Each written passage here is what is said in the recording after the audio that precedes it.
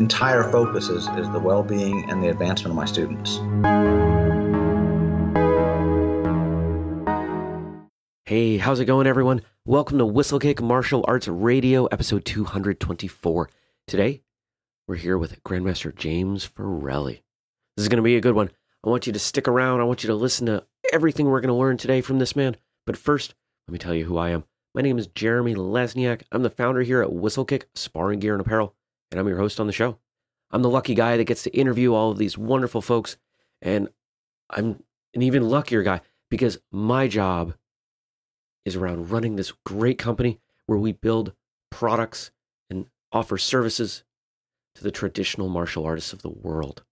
If you're new to the show, you can check out all the show notes and all the 223 other episodes that we have at whistlekickmartialartsradio.com. You can check out the products we make at whistlekick.com. I'm really excited to announce a new project.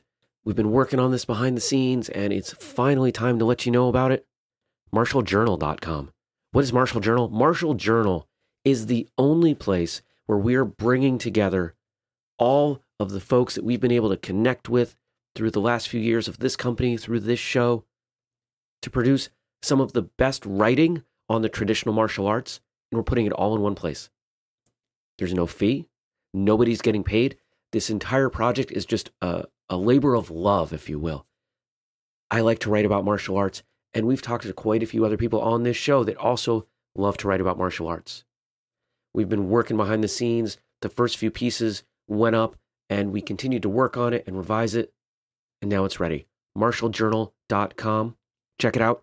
If you're interested in contributing something, head on over there. We have the submission instructions. We're trying to make this the number one place for people to check out the writing from some of the most prominent or insightful or passionate martial artists around the world. Hope you check it out. Hope you like it. And that's that. If you don't, hey, it's free, and I'll refund the cost of admission. On today's show, we have Grandmaster James Faralli. If you experience a life-threatening or career-ending situation, whether that's at work or in military service, you're probably going to take it easy. If you're training in the martial arts, it's not unlikely that you'd stop completely. Grandmaster James Faralli is not that man. He continued in his art of Hapkido and found a passion for passing on his knowledge. Grandmaster Faralli's story is nothing short of inspiring, and his origin story seems like it's straight out of a comic book. But it's not my job to tell his story. It's our opportunity to hear him tell it himself. Let's welcome him to the show. Grandmaster Faralli, welcome to Whistlekick Martial Arts Radio. Thank you so very much for having me. Oh, thank you for joining me here. This is an honor. It's fun. You know, listeners, we won't get into the background of how this all got set up, but this one's going to be fun.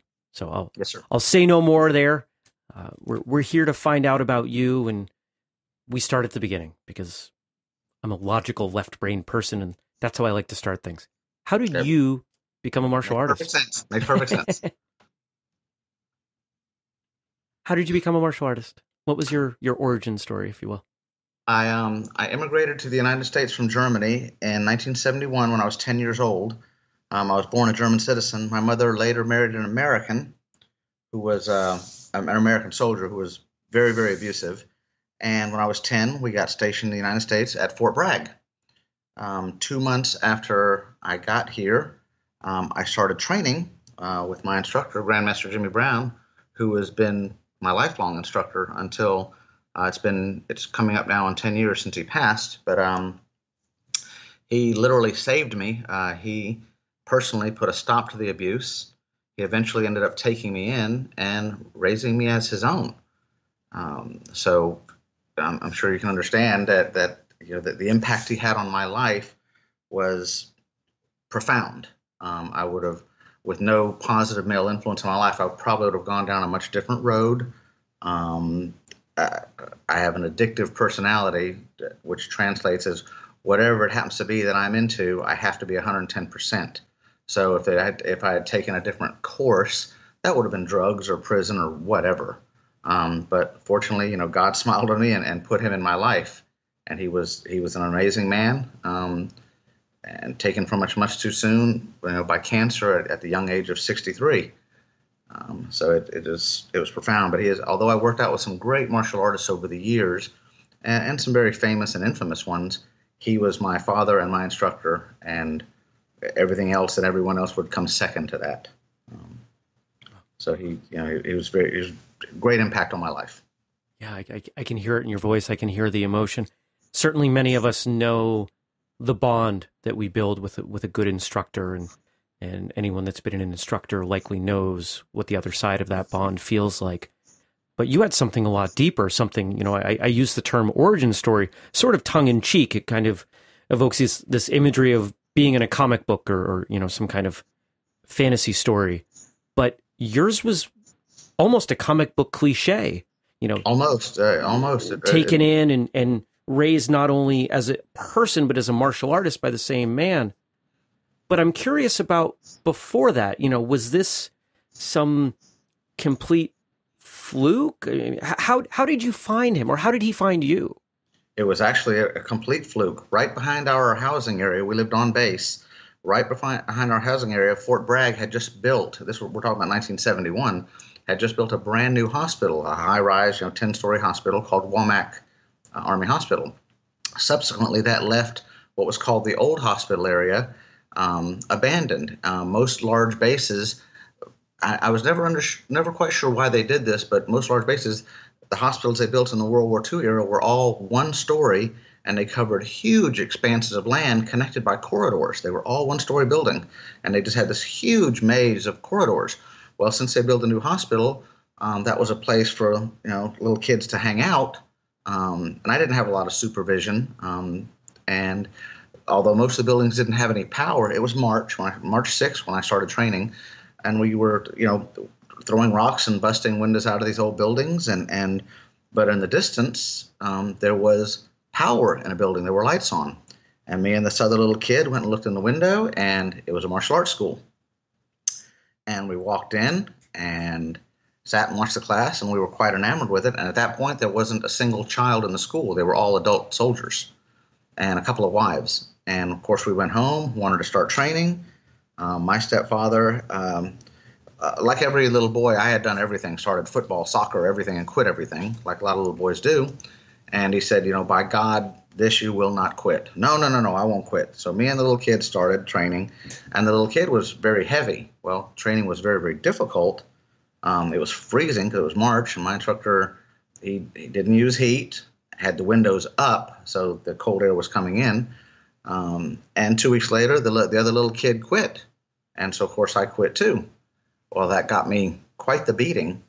And the sickest part of that was after the beating, which broke my 2 front teeth out at the age of 10, he sent me to class like that. So I'm sitting there in front of the school, waiting for everybody to get there. I have my little uniform on, blood dripping on it.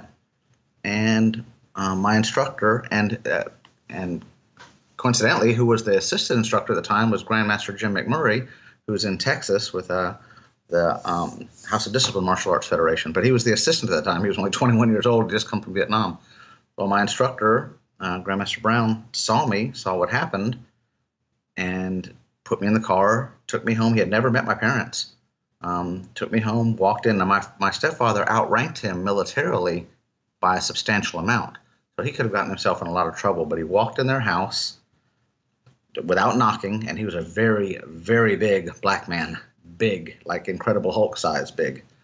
And he grabbed my stepfather and tossed him around a little bit, and told him if he ever touched me again, he would kill him. Now, I didn't even know he knew I existed. I had only been training 2 weeks, so he got my mother, and we went to the hospital. They capped my teeth, and it took all night to do that. And the next morning, the whole night I'm thinking, this is great that he tossed him around, but I had to go home and face this man. So I'm dead.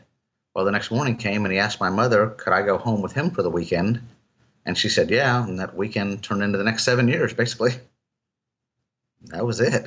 Wow.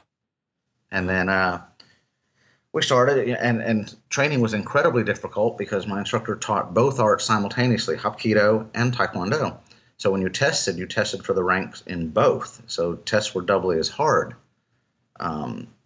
And eventually, he made the switch, basically at the same time as we made the switch to just Hapkido, I had won the United States Taekwondo Championship in 1979 and 1980 in the super lightweight division.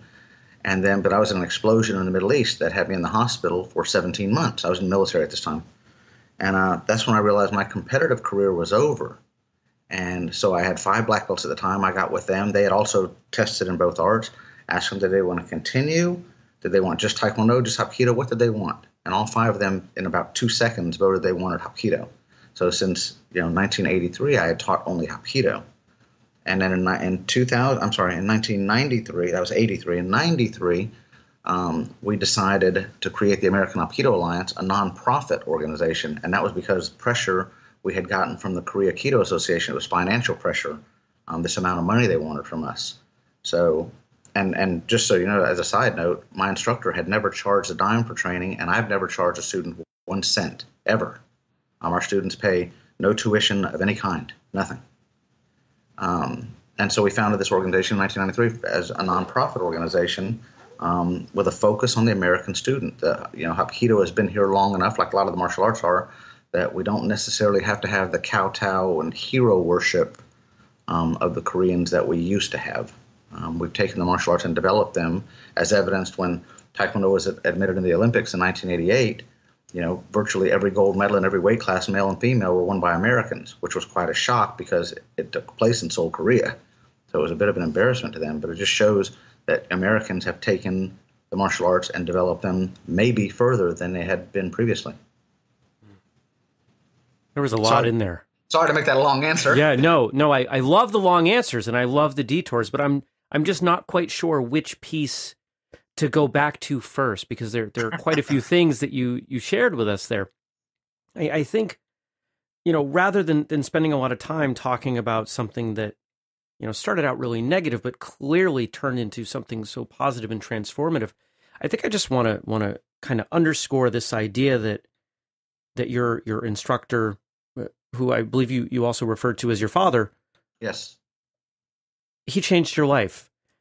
And I think a lot of times we get bogged down in whether we're looking through the lens of martial arts or just being a human being on earth, that there's so much that we would like to do and it can be so overwhelming that we can't do it all. Well, here's someone who I'm sure made tremendous sacrifice and as you said, put himself at quite a bit of risk, but saved potentially literally your life.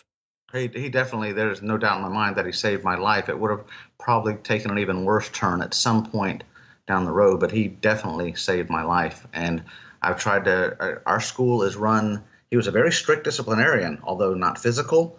He was there was no tolerance. If I had ever tried a drug and he found out about it, there would have been no second chance. I mean, there's just no, it was absolute black and white with him. And so, of course, that made me that way too, which isn't always necessarily a good thing. But I try to instill that our school is run very, very much like a family. We socialize together. Every birthday is celebrated. It's a family because it's the only family I've ever known. I only have one. Nikolai is my biological son, and he's also a master instructor in the school.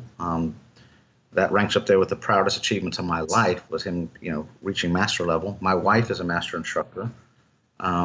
So it's a very, very tight-knit group, very, very, very family-oriented, very, very focused. We call each other a family. Like I said, we celebrate birthdays and Christmases and everything together. I have a group of black belts that I'm very, very demanding instructor. I mean, I expect a phone call if you're going to miss class from every student every time. It's very, very strict. I'm a strict disciplinarian, and like he was, but he was a very loving man at the same time, and it was the first time in my life I had experienced that, for someone to be that strict and loving at the same time.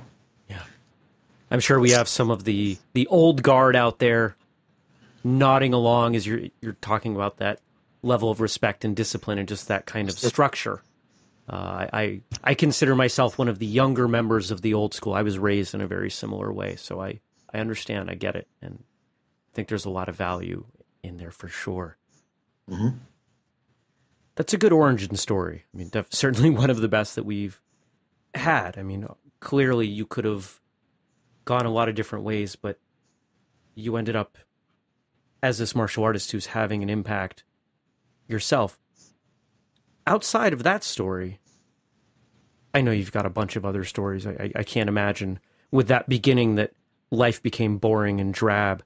It never did. It never has. So if I was to ask you your favorite martial arts story, what would that be?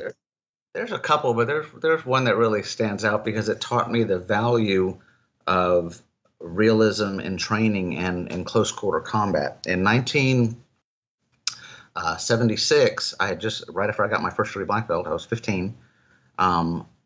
Michael E. Chanis was stationed at Fort Bragg, and he came to the school and talked to my father about literally sharing the building on off class days. He wanted to start teaching there. He was a driven man. His whole focus was to get Harang-Do accepted into the military as a curriculum. So that's what he was trying to do at that time. And my father thought the technique was good, but he thought that he introduced some very, very lethal things too early in people's training. Putting knives in the hands of white belts, that kind of thing. And so he would not let him share the building.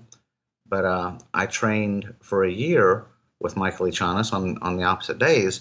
And one of my favorite stories is, and it was quite a painful lesson. I'm looking at the scars on my hands right now. He loved single stick, double stick, cane, and knife fighting. And I had been exposed to the cane and the double stick, but not actual knife fighting. And here I was at 15, and we were training with live blades. And they were probably, I don't think they would cut your arm off, so they probably weren't razor sharp, but they were live metal blades.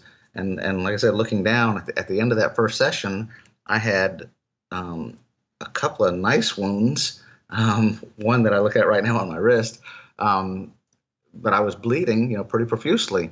And it did teach me a lot about close quarter combat, and that was a driving force in my martial arts career from then on, which is one of the things that made me leave the Taekwondo behind, because it's a wonderful sport, but it is a sport, and pursue the Hapkido, because Hapkido, although it's a very old martial art, it's a very adaptive martial art, a very effective martial art, and it's constantly adapting and reinventing itself.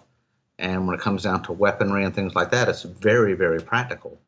We do a great deal of knife fighting, knife versus knife, because it's a weapon that anyone can carry, doesn't require a license. And when you have a relatively good skill level with it, you can be very effective in self-defense. It's also a great equalizer against multiple opponents. So that was one of my favorite stories.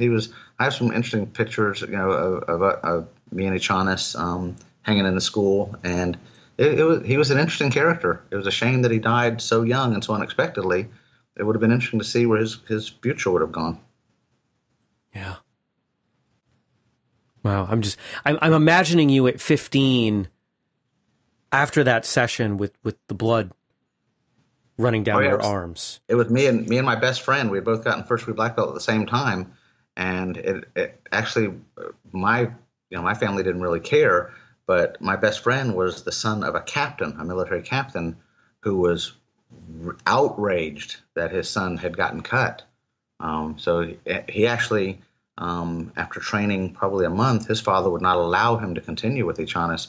And I trained with him for a year. And the only reason I stopped after a year was because that's when he left and went to Nicaragua to train Somoza's bodyguards, and subsequently was killed there, him and Chuck Sanders. But it was an interesting year. It taught me a lot about actual, real close quarter combat. So it was great. The other thing that used to happen a lot, there are too many stories to count because it was such a regular occurrence, was we used to have what was called the 13-month Korean Wonders. I don't know if you know or not, but when you get stationed in Korea, it's a 13-month tour. You're there for 13 months. Well, you go there. Most guys go there with no martial arts training, so you piddle around for the first 2 months, then you decide you're going to go study. So at this point, you have 11 months left. 11 months later, you come back to the States, black belt in hand with a legitimate certificate. And the first thing you want to do is go visit a school and test your skills. And this happened weekly. Sometimes they wanted to fight my father. Most of the time, they were very disrespectful about it. Sometimes they wanted to fight him. Sometimes they wanted to fight one of the other black belts in the class closer to their weight or whatever.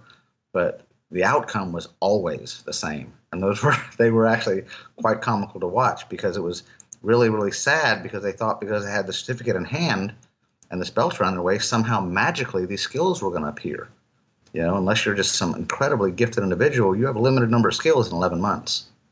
Yeah. So those were always entertaining to watch. It's amazing to me that the birthplace of a martial art would hold back on teaching the respect, the integrity piece in favor of teaching the movement. It's a shame. It's all about the money. Yes. It's an embarrassment for me. It always has been. And I don't mean to step on any toes here, but it seems, our art, the Koreans, are the worst violators. And I don't mean to say that, but it's renowned that they leave Korea 2nd degree black belts and get off the plane here as 7th degrees. And and you go to any major city in the U.S., pick up a Yellow Pages, and in every city there's a 62 or 63 national Korean champion in every city. And then then it comes into the exorbitant. I went to a school one time to visit because I couldn't believe what I was hearing, and his testing fees were $5,000. Which is just incredulous to me, especially since I don't charge money to my students anyway. But and some if you're trying to do this as a business, I get it, but there is a point where it becomes absurd too. I mean, how many little Johnnies out there's parents can afford to pay $5,000 testing fees?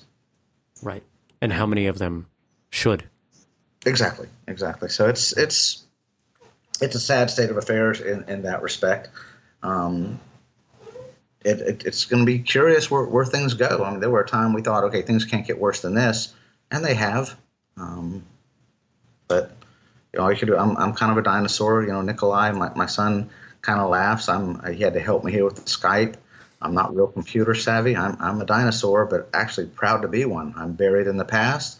I live my life, with a certain amount of discipline and respect, and that's kind of the world I choose to live in. Sure. Hey.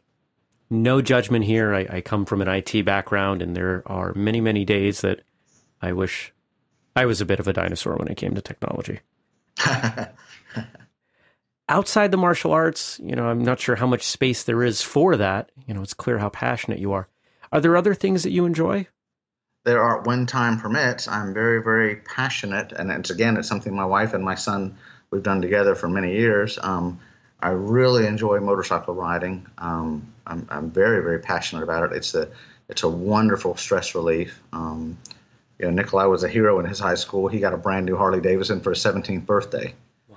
And so that's something we really, really enjoy. And I was a military dog trainer, so I still enjoy working with dogs just for the fun of it. Again, I have a job, so I don't really need to pursue the dollars in that. So it's just for the fun. Sure. And our lifestyle mainly is taken up by the martial arts, and we like it that way. On behalf of the others listening that may ride, what do you ride?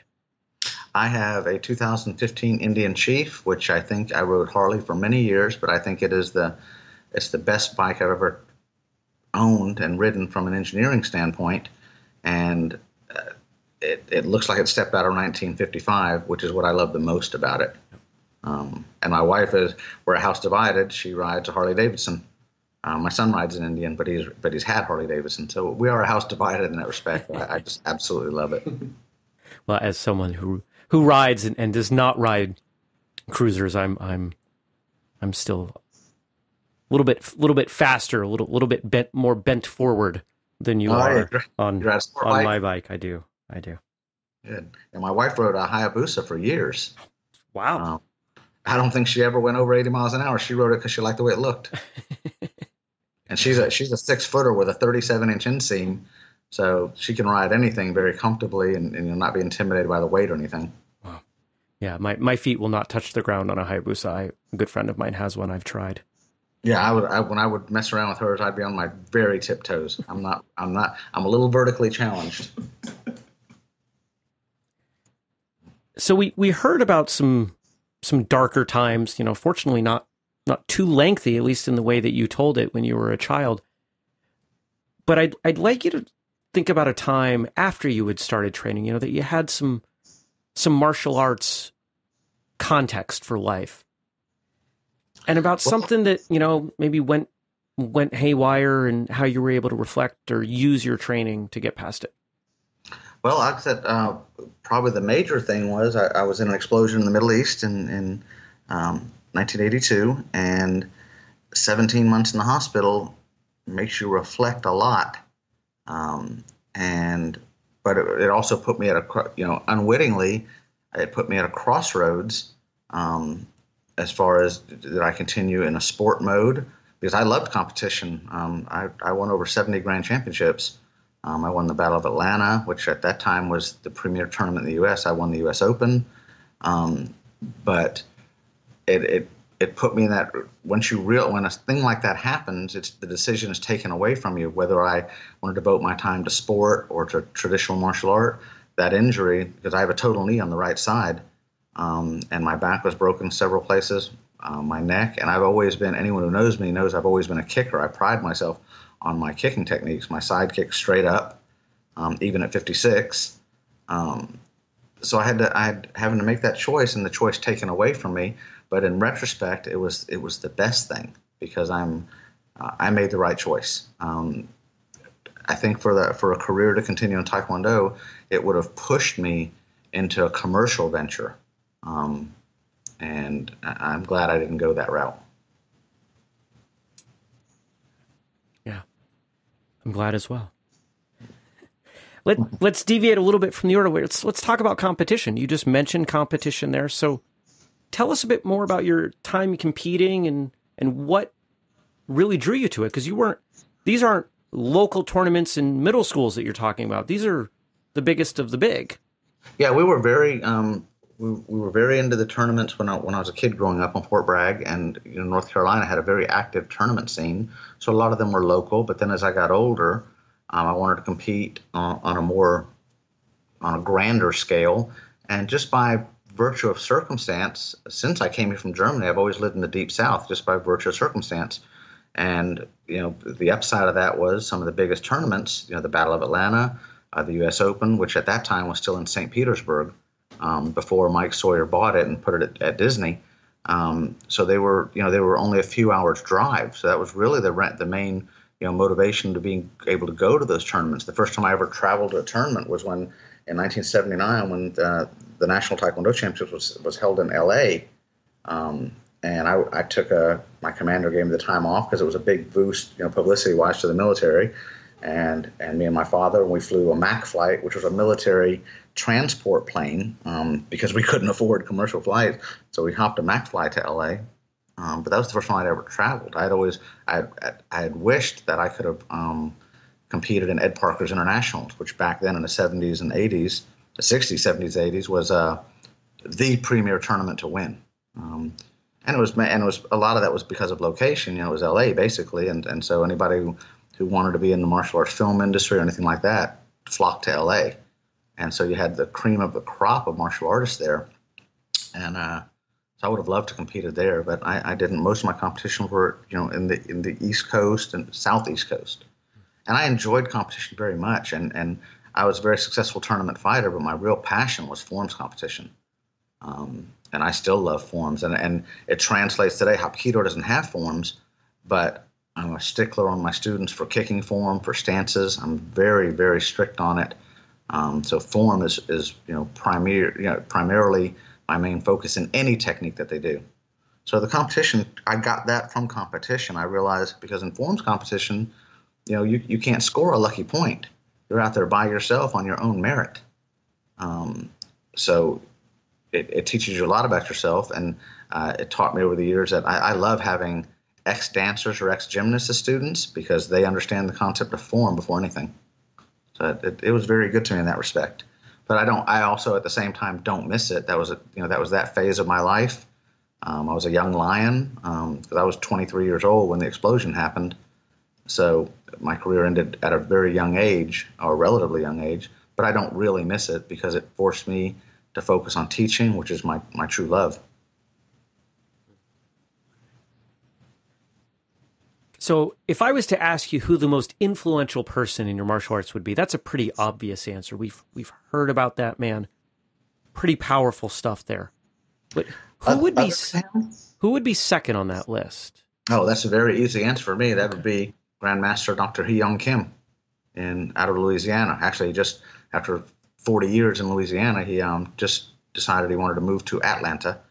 But he was one of the first Hapkido instructors in the United States, and he has written, I don't know if you know or not, but he has written a series of 9 books. Each one of those books is over 700 pages, very large book, glossy paper. The books weigh 10 pounds each, and just thousands upon thousands of techniques. And he's always been very friendly to me and my students. I respect him definitely more than any other Korean instructor that I know. And he was able to carve out quite a niche for himself. Which is what enabled him to publish those books, because they're very expensive to publish, and he sells them, for $130, which hardly covers the cost of them in their production. But he was able to finagle himself. Years ago, he got a position as the dean of Andrew Jackson State College in Baton Rouge, and even more importantly, was able to get Hapkido entered into the curriculum of the college. So students would go in there. By the time they graduated 4 years later, their official degree was a degree in physical education, but the culmination of their degree was they tested for their first degree black belt. So he's a very influential man. He's a very humble man. We just trained together at Tom Gordon's Korean Martial Arts Festival, which is every April. It's a fantastic event. Everyone that you read about in the magazines, because my students are relatively isolated here in Daytona. And since Hapkido stylists don't compete, that's one of the few chances they get to meet other martial artists. So it's a wonderful event. But this was the second year that he was there, and I hadn't seen him actually in 20 years. And he's 77 years old now, so I'm very, very fortunate that my students got to meet and train with him. But he is very, very influential in my life. And his books, Hapkido, Hapkido 2, Kuksul, and Philosophy of Masters, are required purchase for each rank of black belt, from first degree to fourth degree black belt. That's part of their testing fee, are his books. So he's just a wonderful man. I have a tremendous amount of respect for him. There are plenty of people who have written books on the martial arts, but I don't know that I can name anyone who has written 90 pounds of martial arts books. It's unbelievable. The quality of the books and the photographs. I mean, it's hard to believe that the books would sell for $129. It's just amazing to me.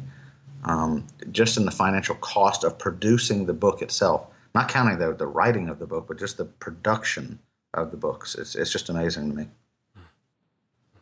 Sounds like an impressive man. He is, and he's a very humble man. Like that. Now, if you could train with someone that you haven't, and that could be anyone, anywhere in time, alive and dead, doesn't matter, who would that be? I'd have to give that some thought. I didn't realize you were going to throw that you haven't trained with, because my answer was going to be my father, just to have him back for a little while. I felt like there was so much more that we had to accomplish, and he died at a point where my son hadn't been training all that long, so he didn't get the benefit of his knowledge and his skill and his wisdom because he was taken from us so young. So that would be my answer. But saying that I haven't trained with, man, that's a tough one.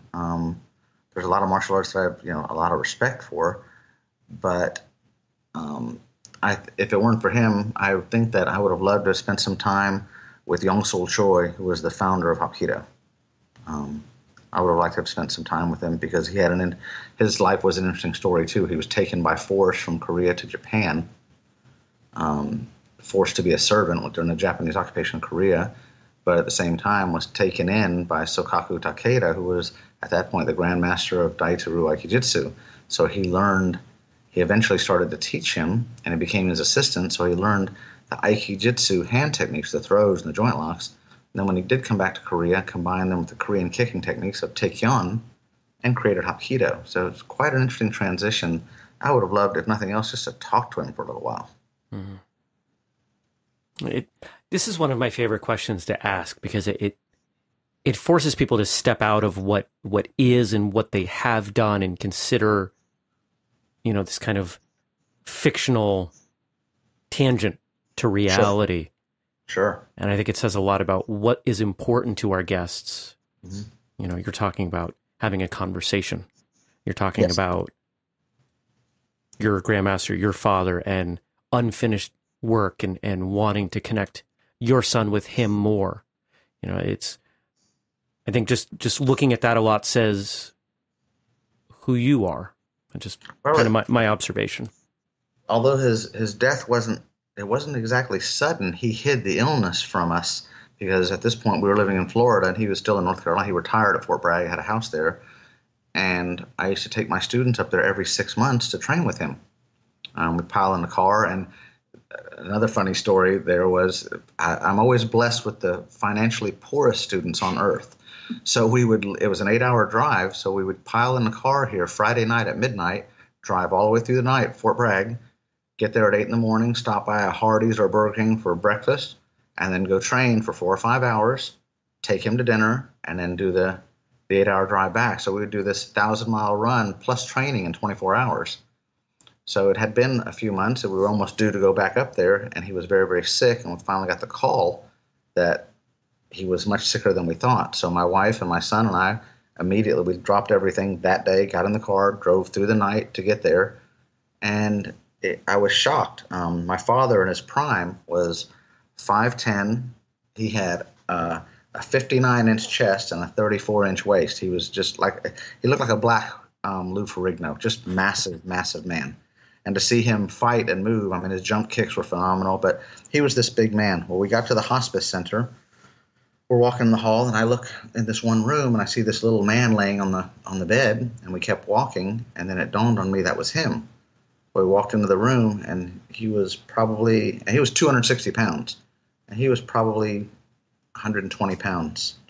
And I cried like an infant. I cried like a baby.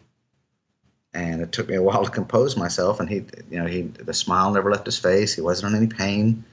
And that's when we sat down and talked. And like I said, my wife was there and my son was there. And there were 3 of us 7th degree black belts. He had 3 7th degrees. And I thought one of them, like I said, Grandmaster Jim McMurray in Texas, was the assistant when I was the beginner. And I knew that one of us 3 would be the new Grandmaster of the American Hapkido Alliance. And I thought it would be one of them too. And then he told me he wanted me to take over.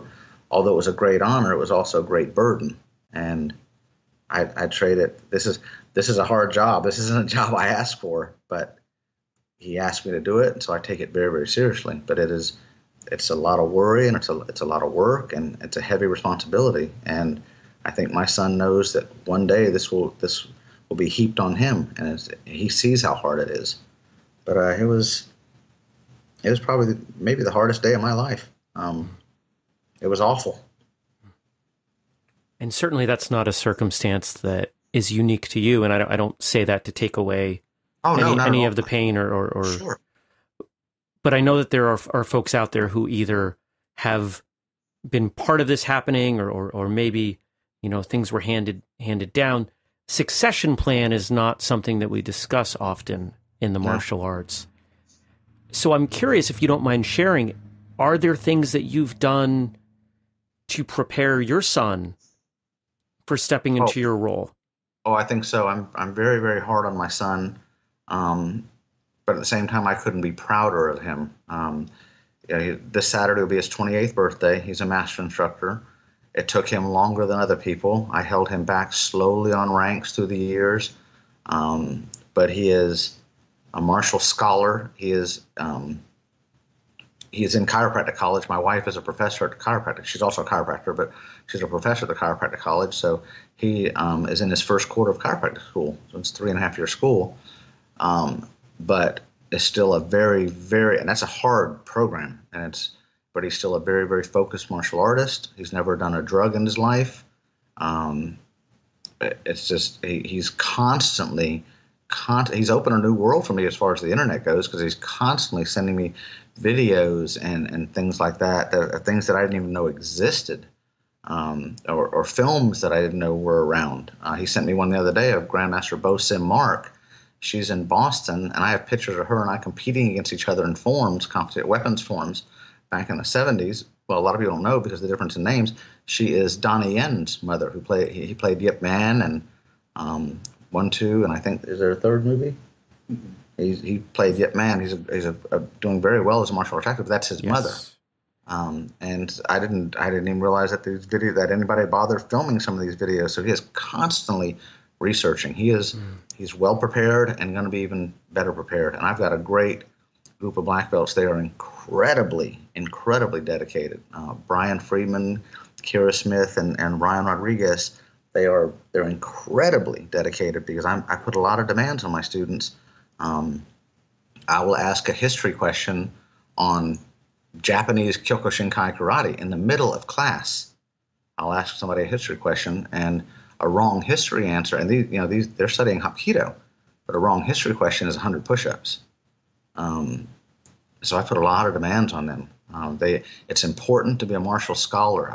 You can teach anybody a front kick and a reverse punch, but it's important to be a martial scholar. I feel my students should be able to go to any school of any style, visit there respectfully, and before they walk in the door, have at least a basic understanding of what that style is about, the basic premises of those styles. So I'm very, and that's even the white belts. I'm very, very hard. That is hard. That's a high standard. But one of my favorite sayings is that people are like goldfish. They will grow to the size of the bowl you put them in. Yes, they will. So I'm sure you see a lot of them rising to that occasion, trying to reach that, absolutely. Expectation. And I'm wondering maybe if you wouldn't mind sharing some of those photos with you and Bausem Mark. Oh, sure. Listeners, especially recent listeners to the show, will remember that on episode 212, we had one of Bausem Mark's students, Sifujin Lukic, on. Yes, I've managed to make contact with her and a few others that are in that world, and some things that aren't formed well enough that I can release them on the show, but I can tell you once we're done recording. I'm not too far from Boston, so we'll just kind of. I didn't realize you were on the East Coast. Yeah, I'm in Vermont, so we'll just kind of leave it at that. I'll let the listeners wonder. That drives them crazy. Sure. I have fun doing that. So yeah. Some of those photos would be a lot of fun. I enjoy that history as well. I can't say that I could step into any school and answer history questions on any style. But I like that idea, the idea of a martial scholar. Now, you mentioned movies. You mentioned the Ip Man films. Do you enjoy martial arts movies? Is that something that, the time that you started martial arts? I mean, that was kind of the heyday of the kung fu film. Oh my God, we used to from Fort Bragg downtown to Fayetteville was 14 miles, and we weren't licensed drivers yet. Me and a couple of my friends, including my best friend, we would ride our bicycles down Saturday. On Saturday, we had class from 11 to 3. Saturday class is 4 hours. And then after class, we'd get on our bicycles, ride the 14 miles downtown Fayetteville, and there was a street called Hayes Street, which was, although our junior high school was at the end of this street, that street dead ended into our junior high school. The street itself was nothing but bars and hookers, and it was a really bad street. But there was a theater down there that would play this continuous loop of really awful Chinese kung fu movies. And back then it was $1 to get in, and you could sit through all of them, then they would start all over. And we would sit there half the night watching these films. We did this every Saturday. But generally, as far as martial arts movies go, not martial arts movies per se. There are only so many ways of doing something under the sun before it gets old. But there are a couple of movies that I never get tired of, and I actually make them required viewing for my students. One is The Challenge. It was done in 1982, and it starred Scott Glenn, who went on to star in a lot of movies, Silence of the Lambs and Urban Cowboy. But it was him and Toshiro Mifune, who was regarded kind of as the Japanese John Wayne. And the great thing about the movie is it shows the difficulties Americans have adapting to the respect, the obedience, and the discipline of an Asian martial art. So it's a great illustration of that, because he resists it in the beginning, with a foul mouth and a foul attitude, and then comes around. And the other one, of course, is the other film that there are many films that I make required viewing for the students. But the other one that really strikes home with me is The Last Samurai. Even though I'm not a great Tom Cruise fan, the storyline is phenomenal, and he did a great job in it. So those two films I really enjoy. I never get tired of watching them, and you wouldn't necessarily call them martial arts movies per se. No, not in the way that we typically think of them. I haven't seen The Challenge, but The Last Samurai certainly has a plot. Oh, you have to see some acting. The Challenge is I'll check it out. good. It's as good as The Last Samurai. And then, of course, Billy Jack is, for its significance that it was the first film to ever display Hapkido, first Western film to display Hapkido, and it was a great film done on talk about a shoestring budget. But the park fight scene in Billy Jack is still considered today by many people as the greatest movie fight scene ever filmed. And the reason that was because Bong Soo-han spoke basically no English. So he had these stuntmen who weren't professional stuntmen. They were local townspeople in Scottsdale, Arizona during the filming that volunteered to kind of be stuntmen. Well, they weren't prepared that he was going to kick them and hit them full power. So he broke a couple jaws. He dislocated a couple shoulders. That's why it was so realistic. Because it was real. It's a phenomenal fight scene. And, of course, the movie was so controversial at the time because of the Vietnam War and racism and things like that. It stepped on a lot of toes. But it really opened the doors for Hapkido in America. Yes. Yeah, we did an entire profile episode on Billy Jack because it's such an important piece of martial arts culture. It really is the first modern martial arts movie in the United States. And still today, the highest grossing independent film of all time. Yes, I do remember that. Yeah. And of course, one of the greatest lines of all time. I'm going to take my left foot and put it on that side of your face. That side of your face, right? I mean, who doesn't love that line if you've seen that movie? And if you haven't seen that movie, you have to. And of course, good time to mention the show notes, whistlekickmartialartsradio.com. All the things we talk about and photos and all the other good stuff goes over there. If you want to check those out later, I hope that you do. Now, you mentioned movies. How about actors?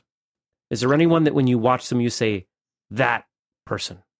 I would say it sounds almost like a cliche, but it would be Chuck Norris. But the reason I picked Chuck Norris is because of all the actors and martial arts personalities out there, he was a true world champion. You can't take that from him. It wasn't an imagined title. But more importantly than that, he has never done anything on film or in his personal life, in his real life, to discredit the martial arts or to embarrass the martial arts or himself.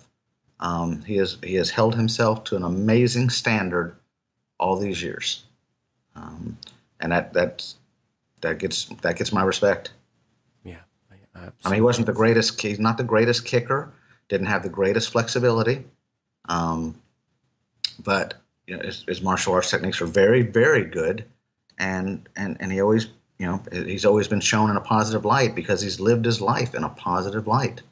He never embarrassed himself in any way. It's reminded that I'm not a huge football fan, but somebody that comes to mind in football is Emmitt Smith of the Dallas Cowboys. Had an unbelievable career and never did anything to embarrass himself, his team, or his family. Nothing. No scandal. He was a class act. I came up when I was a boy. I was a big 49ers fan, and of course, anybody that may remember the 90s, it was the Niners and the Cowboys for quite a few years. And yeah, you had to have respect for Emmitt Smith. And, Chuck Norris was no slouch in the ring. He doesn't often get the credit he deserves. And as good as he was, the era he was in, he held his own against, Joe Louis and Bill Wallace and these other absolutely amazing names. So absolutely. One of the other great kickers of that era was a man that didn't get a lot of limelight attention. His name was Skipper Mullins from Texas. Mm-hmm. And he was very long-legged and very thin, and he was a phenomenal kicker. But the first time Chuck Norris entered the ring and scored with a spinning back kick, people just gasped. That it just wasn't done. It was primarily Japanese arts then, and it was front kick, reverse punch, or lead leg side kick. And he does the spinning back kick, and people were just amazed. No, his skills were real and phenomenal. But he was, he never had the flexibility of, say, Jean-Claude Van Damme. He never had a straight-up side kick, things like that. But it doesn't take away from his abilities at all. No, no. I could never detract from his abilities. No, he was a true fighter. He was a gentleman in the ring and fought anybody there was to fight and beat most anybody there was to beat at the time. That's right. Now, books. You mentioned books, and just to kind of loop it into this section, the gentleman with the Hapkido books that you mentioned before, what was the name of that series, or at least his name? The author it's Dr. Hee Young Kim. Okay. And the first book he wrote was just titled Hapkido, and he wrote these as curriculum for the students that were enrolled in the physical education program at Andrew Jackson State College. That's how it all came to be, and then everybody wanted these books. And so then he wrote Hapkido Volume 2, and then he wrote Kuksul, because at the time, in 1975 till about 79, him and the Grandmaster of Kuksul in Yuksu, they had attempted to unify Hapkido and Kuksul 1, because the two arts were so similar, the only difference being Kuksul had forms. And so for a time, Dr. Kim was Secretary General of the World Kuksul Association. And then they split around 79 when they decided it was a power struggle, and they decided it just wouldn't work. But back then we were called Kuksul Hapkido for a time. And so the third book he wrote was while he was serving as Secretary General of the Kuksul Association, and it's called Kuksul, again, 700 pages. Then the fourth book is the fourth one that I require for my students. It's called Philosophy of Masters. And it's 700 pages of Korean philosophy with wonderful photographs. And then he wrote, and he created his own organization called Hanmudo. And there's a Hanmudo text manual. Then he wrote History of Hapkido and Korea. That's the title of the book. And again, it's unbelievably in depth. My father is mentioned in it. And then he wrote this definitive work. The last work was that's just called Taekwondo. And again, just a wealth of information. But I have several hundred books. I'm a voracious reader. And back when I first started training, I felt it necessary when I got a book to put the date inside the cover when I bought it. And I was looking the other day, the first book I ever bought is written inside of it in December of 72. And it was by Dok Sung Sun. It was called Korean Karate, which was one of the first books written on Taekwondo. That was my first book, but I have 100. I'm a voracious reader. What do you like about martial arts books? It's this quietly polarizing thing, it seems, in our world. Well, I tell my students, because Hapkido especially, I love all martial arts, and I glean something from every martial art that I ever come in contact with. But what I love about Hapkido is the art is so fluid, and because the devil is in the details in Hapkido techniques. Because I one student comes to mind. I have a student right now that's 250 pounds. He squats 800 pounds. He's just a beast. He's in chiropractic college. That's how he came to me. And he's just a beast. I think he can lift a car. He's just a beast. But I have made him squeal like a pig with a finger lock. So it's a great reiteration and reinforcement. But the thing about Hapkido is, and a lot of martial arts like Hapkido, whether it's Harangdo or Kuksul or Aikijitsu, for example, they're a great learning tool if you're training, but you could not learn Hapkido from a book if you weren't training in Hapkido. Because a book is static and a still photo. So you can't see circular motion. You can't see the water principle in a static photo. And then if you try to do it by video, you couldn't get close enough on the detail of where the fingers are on this wrist lock or this pressure point. So they're a great, great supplement. And I insist that my students read. But they're just that. They're a supplement. I agree. Let's talk about your goals. You've got your organization. We've been able to piece together quite a few things that you've got going on, and we've got, we know how the trajectory has gotten you to here, but where is it carrying you? Well, my focus now is to prepare my son. There have been some amazing parallels in his life and my life. For example, I was born the year the Berlin Wall went up and divided the two Germanys. He was born the year the wall came down. He got his fourth Dan at the same age that I got my fourth Dan. He started training 1 year different from the age I was when I started training. So there's some amazing similarities there and some amazing parallels. But but now, because I'm a little older and I hope a little smarter, I can look back and see the kind of master I was at 28 and, with 15, 16 years training, and realize some of the mistakes I made. So trying to curtail some of those mistakes on him. Also, that Hapkido, our curriculum anyway, we have a very strict, very detailed curriculum. Every kick is learned in a particular order, every throw in a particular order. So taking the curriculum and making sure you understand it inside out. And we do a lot of things for our students that are different than a commercial school. Our black belt uniforms are custom made for us in Korea. Our black belts are custom made and custom embroidered. I really want my students to feel like if they earn first degree black belt or higher, it's really a special thing. So those things have to be coordinated. So he's at the age now. I'm starting to feel my mortality a little bit. It's scaring me because my father was only 7 years older than I am now when he passed. So it's made me think that a little bit, and it was very unexpected and very Southern. So I want my son to be prepared. So that's my primary focus, and to have my students reach the best potential skill level that they can. My entire focus is the well-being and the advancement of my students. That's it. I mean, there are many other instructors that it's never really meant much to me when somebody says, I have 500 black belts. Well, I have 23. Out of those 23, 6 have reached master level. And I'm very, very happy with that. It just doesn't mean much to me. That I don't know how you would have enough days in the week and enough months in the year to produce 500 black belts. That escapes me, but it's also none of my business. So my focus and my goals are relatively simple, and that's train every day. I mean, I'm 56 years old. I still get thrown. I fight. I'm on the mat every day. I would never sit back and just bark out commands. I train alongside my students. So that's just my focus, is to get better than I am. I don't necessarily feel like I'm past my prime. I think the martial arts are a journey. When I was 28 years old, I was busy, doing 540-degree jump spinning hook kicks. And I have a total knee on the right side now, so it forced me to get better hands. So my pressure point techniques and my joint locks have gotten better. So I think it's just part of the evolution, but that evolution doesn't stop. I like that. All right, now for the people listening, if they'd like to reach you or know what you've got going on, if they're going to swing by your area, could they drop in? Any of that kind of commercial time stuff? Why don't you let us have that? Yeah, they can find us on the American Hapkido Alliance on Facebook.